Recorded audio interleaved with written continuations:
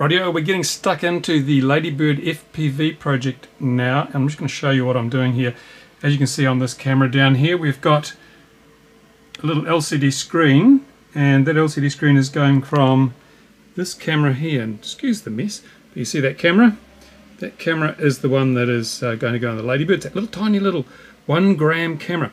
And over here I've got the LCD showing what the camera sees. And excuse my really untidy room, because it is an awful mess at the moment, but you can see, there we go, you can see around the office, see all the gear, beautiful.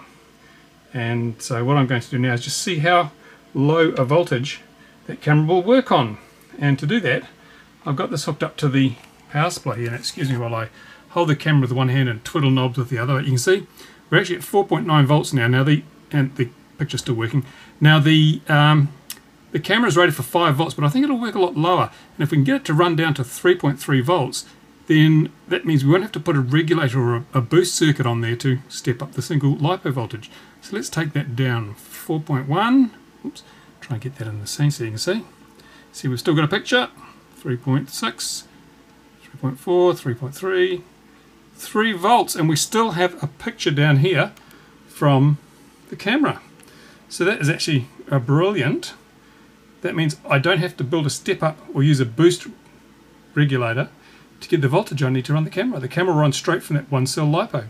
That's truly excellent. So now I shall get on and do the rest of the project.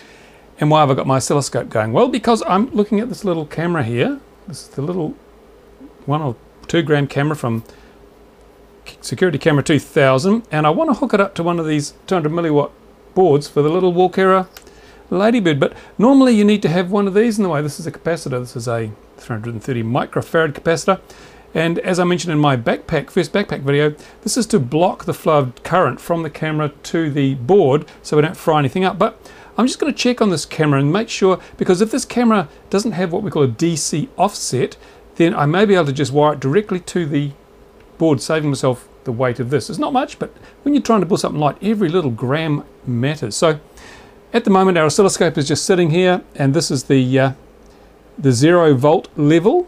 I'll just move that. Where are we? Let's go. No, it's okay where it is. We'll just leave it there, 0 volts. And we've got 500 millivolts, or half a volt per. Now, don't you like my phone always does that when I'm busy making videos? Each of these little divisions here, I'll zoom in so you can actually see what we're talking about, because it's quite interesting. To adjust the camera position. Shoot the cameraman, he's not very good. Each of these little divisions is half a volt. So the thing, when we connect this up and make the camera go, we should, if we're lucky, the bottom of the pattern that's displayed won't be any lower or higher than this, and the top will be up about here somewhere. So let's just hook it up to the power. Let's see what it does. There we go, look at that. There's the output from the camera. Now of course it doesn't look like a picture that you'd expect to see on an LCD screen or anything. It is in fact just the output of the camera. Now you notice it changed there. I'm actually moving my hand in front of the camera. So what you're seeing is the change that it has on the pattern that comes out of the camera. But the key things to notice, the important thing to notice, which is really good, is that this level here goes right down to 0. So it's not as if the whole thing is up higher and it's sitting on what we call an offset voltage. That's good, because it means I may be able to hook this camera directly up to the little board and save myself some weight. We're doing this rather technically. We're doing it by the book. Hopefully we'll get the lightest possible FPV solution for the Walkera Ladybird. Now let's take a little bit of a closer look at what we've got here now.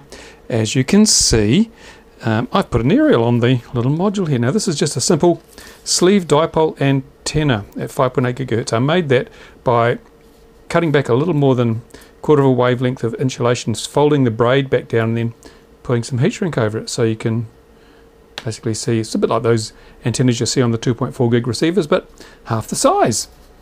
Now there is the board. On the bottom here I've put some regulators. I put a single little regulator in there. That's a LM1117, because these boards only work on 3.3 volts and the batteries are up to 4.2 volts, so you have to regulate it down. Now I was thinking of using a diode just to drop it, but no, I thought I'd go with a low dropout regulator and see how that works. And actually it seems to work right down to 3 volts on the battery, which is good, because that's about, well, I found that my little Ladybird doesn't like flying once the battery gets down to about 3.6 volts. So got a bit of headroom there. And then we've got the camera here, which I'll be wiring up. I've tested it and we can use it without a capacitor. So I'm just going to wire these wires. Positive is red wire, yellow is the video wire, and the earth's already on there. Wire those on, and there we go. That becomes the entire airborne FPV system. Just runs off the single cell that powers the normal Walkera Ladybird. And I've even got somewhere, lost it, I'm going to use the little, let me get it down off the desk here, to power the whole thing. I'm just going to plug it into one of these auxiliary channel connectors here. In fact, there's the lead I was thinking of. This is a little lead that plugs in there. This will go off to the FPV gear and power the FPV gear. Simple as that. Don't have to do any soldering to the actual Ladybird at all. So we get on and finish it now amongst all this mess. So let's see how much we're actually going to be adding in terms of weight. Now if these silly scales will stay zeroed, here is our FP, look at that, see? Rubbish. Look at it, just changes, look, all by itself. It's crap. These scales are useless, but they do work sometimes. Anyway, let's put the bits on, and 6 grams, 5 grams. Oh my God. Never buy cheap scales from China. They're worse than useless. 5 or 6 grams, it says 6. Take those off, and if it goes back to 0, that's probably what it was. Yep, 6 grams. Anyway, I'd say we've got about 6 grams of weight. Yeah, 5 or 6 grams in the bits that we're going to be adding to the little Lotus, which is an awful lot lighter than that keychain camera, which I think was only 17 grams or something. So it shouldn't really affect the performance of the little multi-rotor very much at all. So here it is. It's the Walkera Ladybird FPV project, and she's all ready to go. Look, I've got the camera underneath. Try and get some light on this. You can see the camera underneath there, and there's the little 200 milliwatt transmitter board that I've added. You can see it's got a little regulator I've added to the board there as well, wired straight through to the camera. All sits underneath, and when she's sitting down flat, there's actually, whoops, plenty of room. There's a bit of clearance for the camera and everything. We've got the 5.8 gigahertz sleeve dipole antenna here, which I've made up from a length of cable, and the power feed for the FPV just comes up and plugs into one of the auxiliary channel boards on the multi-rotor itself on the control board. So there we go. It's nice and simple piece of cake. And the real question you're going to want to know is how much does this all weigh? Now I've got the battery. You see there's a battery.